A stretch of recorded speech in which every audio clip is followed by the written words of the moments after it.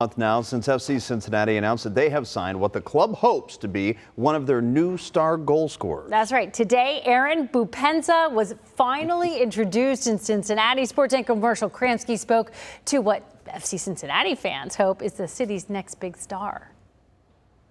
FC Cincinnati hopes that they just added the final piece to a championship run. Aaron Boupendza is a proven goal scorer from throughout the world. General manager Chris Albright said he's had his eye on Boupendza for years. But when you have a first place team especially, it goes beyond the proven product on the pitch. It's making sure Boupendza fits with the rest of this first place FC Cincinnati squad. It's not the depression, it's all the players like that. It's like challenge. So it's for me, the club, they see my character and they see my performance.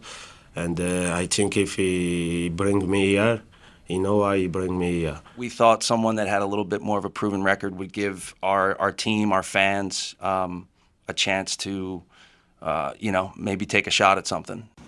Boupendza joins FC Cincinnati most recently from a league in Saudi Arabia. Before that, he played in Qatar and Turkey, winning the Golden Boot in Turkey in 2021.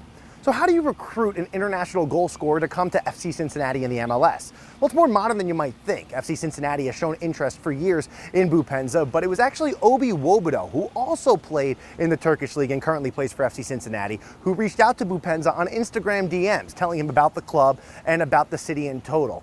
That, along with Boupendza wanting to join the MLS, made the deal pretty easy through Boupendza's eyes. Reporting from FC Cincinnati's practice facility in Milford, Marshall Kramsky, WCPO 9 Sports.